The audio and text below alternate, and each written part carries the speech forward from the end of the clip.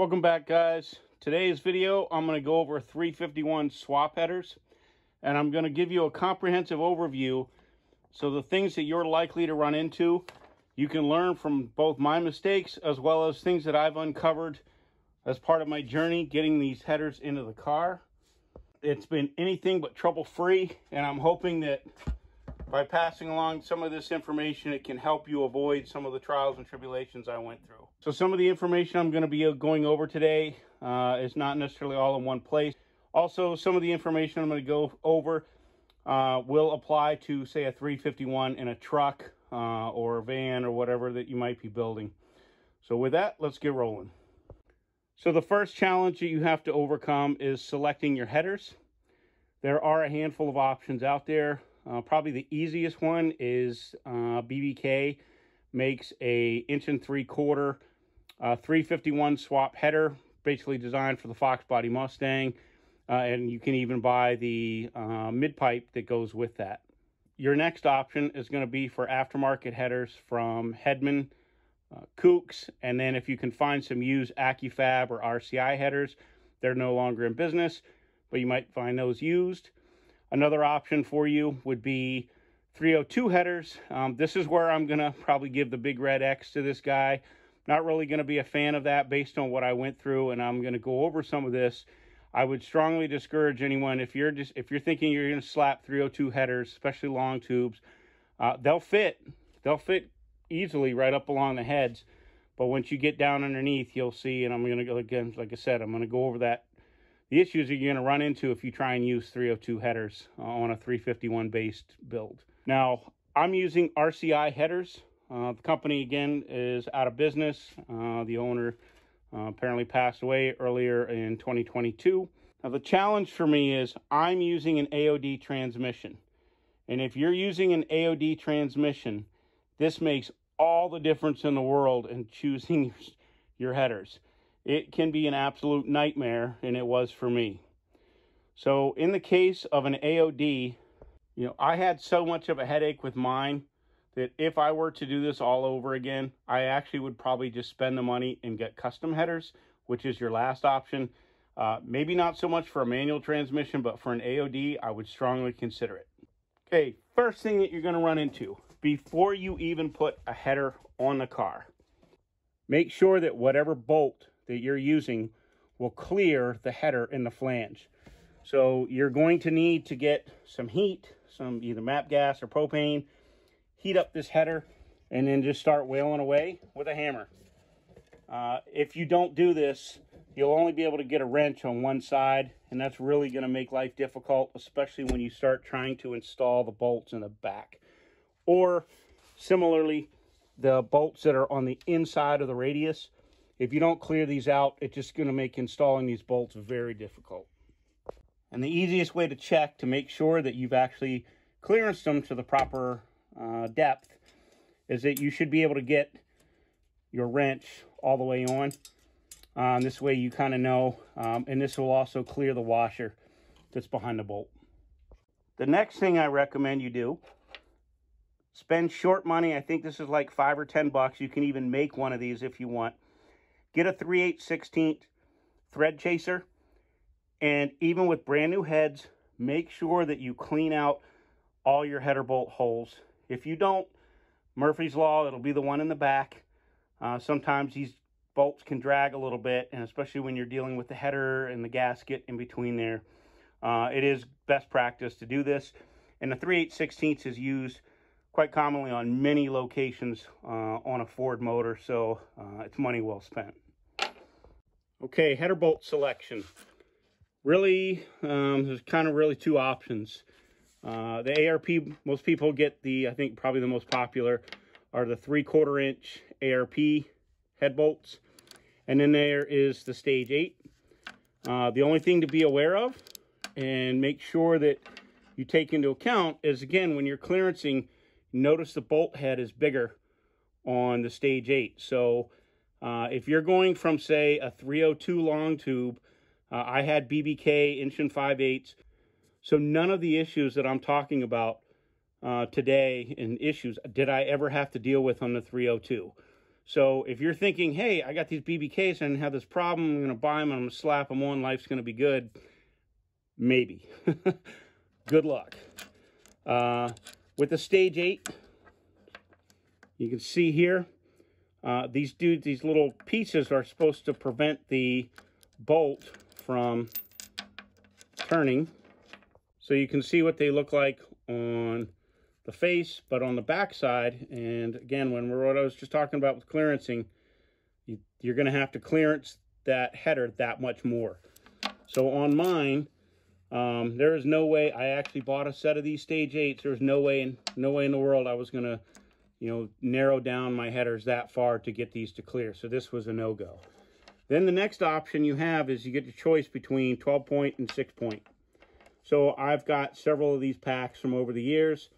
I actually prefer the 12-point, and the biggest reason is oftentimes you have limited access when you're in and around the header. So a lot of times you're just making, portions of a turn. So I like the security of having the 12-point, getting the box end wrench on the end of it, and then it just gives you more degrees of freedom as you're turning. Whereas with the 6-point, you kind of turn in a flat at a time. I just prefer the 12-point, especially in the back. In fact, that's what I used. Now, probably the most challenging bolt by far is the one behind the booster. So this is a 93 Cobra booster, 351 with the valve covers on. There's not a lot of space in there. In fact, with the AGE K-member, which pushes the motor further back, you pretty much can't get that back bolt from underneath. So you can't, put your hand up from underneath. The only way to get it is from up top. So I used a Milwaukee stubby with a short extension and a 3/8 socket on the end. And this was a godsend because it could fit underneath. I could get it between the steering shaft, the brake booster, and still clear at enough an angle, and I can get full engagement on that. So this might be another thing you want to consider, is getting a stubby 1/4-inch wrench. So as far as gasket material, you can see you don't have a lot of room to maneuver in here. I've seen people that mention about using copper RTV. With the amount of space and moving things around in here, I almost laugh even thinking about even trying something like that in here.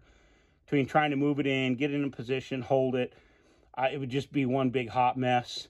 So I'm sticking with paper gasket for now. If I need to, I might consider some other gasket material if I have leaks. But my headers were nice and flat, so no issues there. So that's the other thing before you put that in the car. And a lot of what I'm going to tell you is you really, before you even start getting going on this, do all this stuff before you get in the car. My flanges were nice and flat, so I didn't have to mess with anything. If your flanges are not flat, take a belt sander and do something to sand those flat. If you have to, even take them to a machine shop. It's worth the hassle of doing that up front, because if those flanges aren't flat, you're going to get leaks and potential false leans.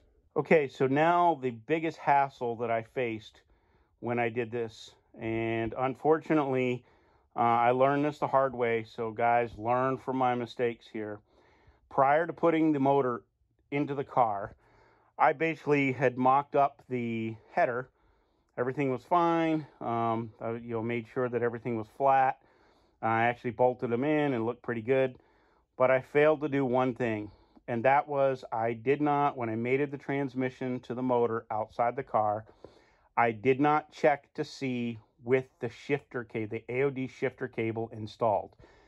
This is the headache. When it comes to a 351 base header, the issue is not clearing the steering shaft, most likely. You can usually get around that. The issue is usually not clearing the bottom of the firewall. It's more often than not clearing the shifter. And so you can see here, I had to beat the snot out of the end of my collector to get it to clear. And there's really no other way around it. Now, had I gotten custom headers, looking at this on profile, my issue was the header, it cleared the pan, it cleared everything, was fine, except that collector was so close to my shifter that literally was going to either bind against the cable or the shifter. So not only did I have to clearance it, but then I also had to have the bracket the shifter bracket modified to move the cable up and get it away. So just, while you're sitting there thinking of other ideas, well, you should have done this, should have done that, you can't stick a pipe into the end of this collector and start reaping on it and think that you're not going to bend or tweak the collector. In fact, I thought good about it, and talking to a couple professionals that own shops, they strongly urged me not to go reaping on that. It's one thing if you had to go like 1/8 of an inch, but I had to go 3/4 to an inch, way too far, and all you're going to do is risk damaging your flanges or something else. So I had to basically put it on a trailer, take the car, get it to a shop, and then they actually helped me modify that bracket, my AOD shifter bracket. We took about 1 inch off, and it moved up the whole assembly for the AOD shifter cable up about 1 inch, and that was able to get it to clear. So that really is one of the reasons why it's taken longer. I had to arrange a trailer, I had to arrange get an appointment at a shop, etc., etc. So it really became one gigantic headache. So I'm hoping, word of advice here, make sure you mock up with the AOD cable on there. You will thank yourself, because you will see immediately if your collector is running into it.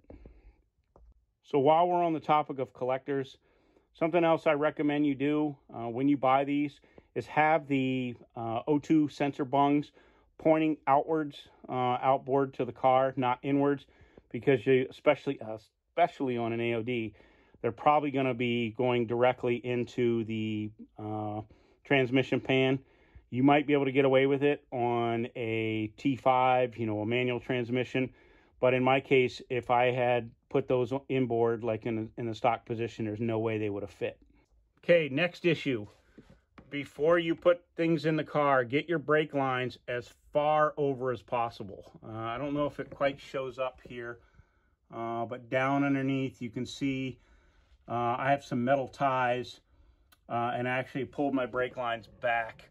If you don't do that, so you can see I probably have a good 1/2 inch of clearance, and I might even take, put a slit down a spark plug boot and just put that around my brake lines. So there's something else before you even put it, if you don't have the engine in the car, or if you don't have the headers on yet, it is far easier to get access down there. So anyways, now I have good clearance, so it's something else you want to be aware of in planning ahead. So something else to be prepared for. Before you put the headers in the car, you're probably going to want to go ahead and remove your steering shaft. There's two 9/16 bolts and nuts down on the bottom. And then there is a nut up underneath. I don't know if I can really get a good shot underneath there. Give it a shot here.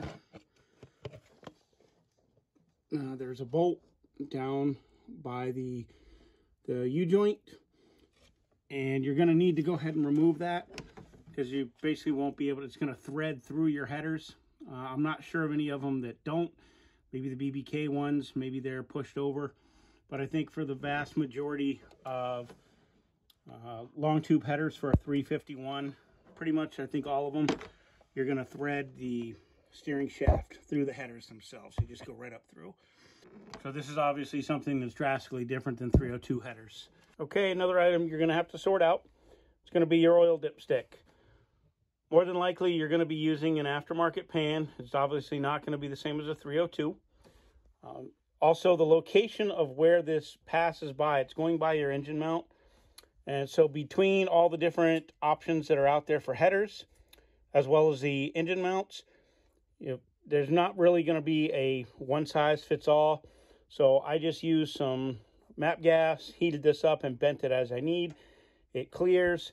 I will be going back and throwing some heat wrap around here. So I probably have about 3/8 of an inch. It's definitely not touching. If it is touching, you absolutely want to put some kind of heat wrap in there. Anyway, it's just one more thing you got to sort out when you're doing a 351 with your headers. You're going to need to sort out your dipstick. Okay, so I have some pictures here for you. I'm going to really, this is for the 302 guys.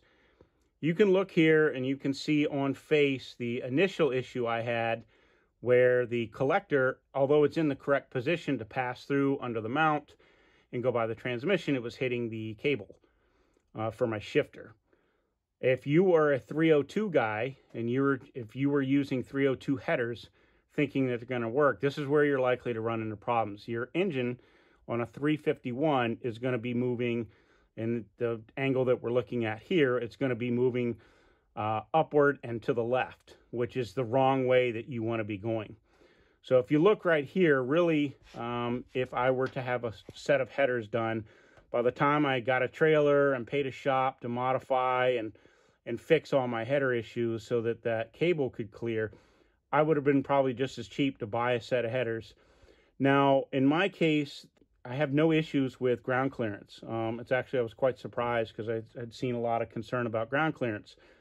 However, just be aware, I'm using an AG K-member. So, you know, this is, as we've come to find out in these builds, this is basically a war against geometry. If you have a different K-member, you know, your geometry could be slightly different. Your motor could be slightly forward or back, or it could be higher or lower. So all those things have to be taken into account. I can just tell you, in my application, the problems that I ran into. Okay, so now the final aspect of your exhaust, obviously, you've got the header, but then you're going to have to go to the mid pipe. Now, I had the BBK Off-Road H pipe, so I had them chop off the ends of my BBK mid pipe and then mated it up with V-band clamps, the 3-inch collectors, and then basically we're able to mate them up directly. So you can see here, it came out pretty decent. As far as a set of header mid pipe combination that just works out of the box, the only one that I'm aware of that you can buy is the BBK version. They actually sell a mid pipe that goes to long tubes. That combination is for manual transmission only. Buyer beware. If you have an AOD, I would be very reluctant to go down that path. To say this was a headache would be an understatement in terms of the amount of time I spent under the car trying to figure out how to make it work. You know, I had planned on getting my car running, you know, basically open header before I took it to a shop, but I had no choice. I had to get it on a trailer and get past this, because if you got to lift the motor or move anything else, and I get everything else installed in here, just a headache getting it all sorted out. Okay, so with that, guys, you can see I'm past all my exhaust issues. So as the build continues, so the name of the game here is prep, both in being aware of what you're going to be up against and doing as much of the work prior to even getting the headers in the engine into the car. The more of this you're aware of, hopefully the easier it is, and you can make decisions on, you know, which direction you want to go for headers. So I hope this helps you out. I'm going to go ahead and wrap this up. Thanks for watching. I'll catch you on the next one.